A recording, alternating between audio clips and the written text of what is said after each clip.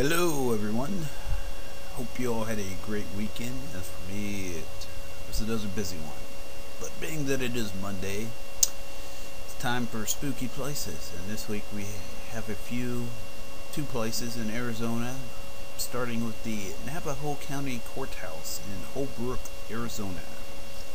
The historic Navajo County Courthouse was built in 1898 and in service until 1976.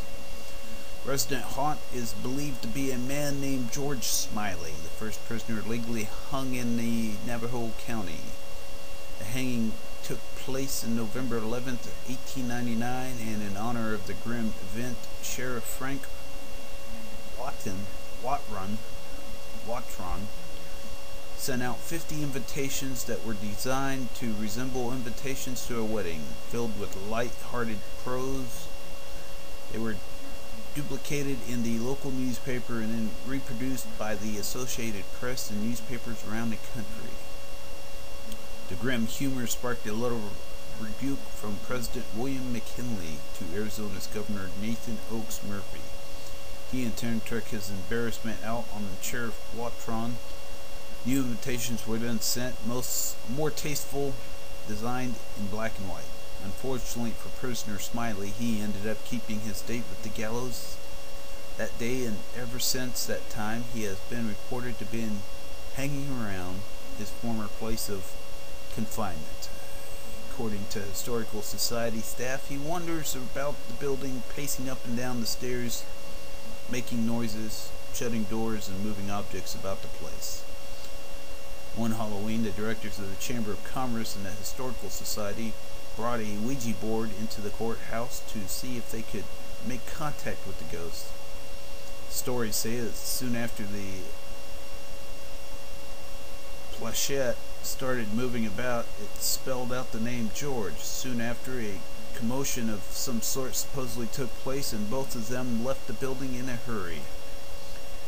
Smiley may not be the only ghost who haunts the place. One night, a former tourist director and his family were driving past the courthouse and happened to see some lights had been left on.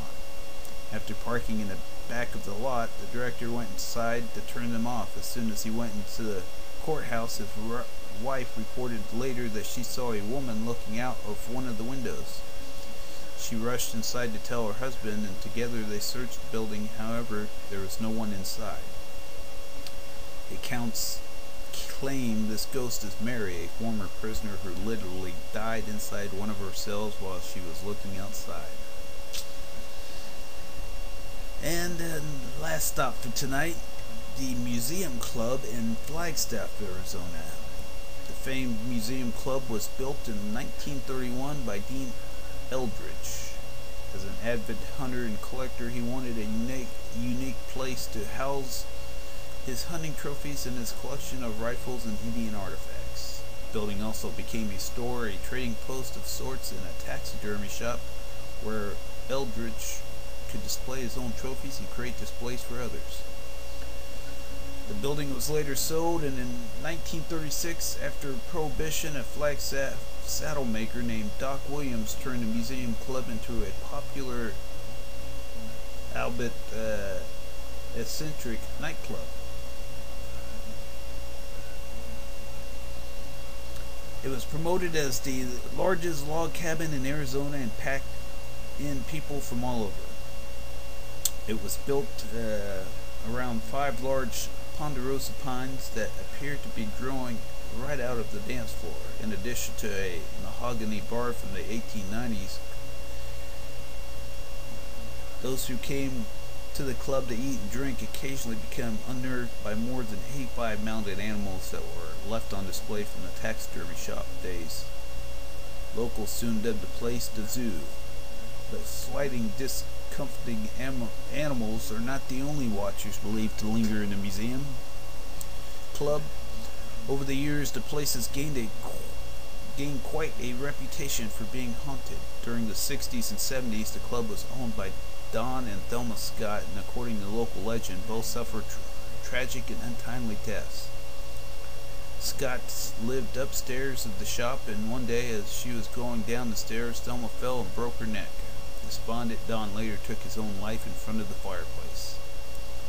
But according to staff members and guests, the Scotts have never left the club. Footsteps and creaking stairs are often heard from where they once lived, while lights flicker on and off, chairs rock back and forth, and occasionally a fire will spring to life in the hearth when there is no one around. While the ghosts are often experienced, Thelma's ghost is sometimes seen as well. One night a customer at the back bar got impatient when the female bartender ignored him and refused to wait on him. Irritated, he went back to the front of the bar to complain and get a drink, only to find out that no bartender was on duty at the back of the bar, and in fact was not even open that night. On another occasion, a customer ordered a drink for the woman who was sitting at the table in the corner. After getting the drink, he walked over to her, only to see that she had vanished into thin air. Well, I hope you all enjoyed the tales for this week, my friends, and wishing you all a spooky night.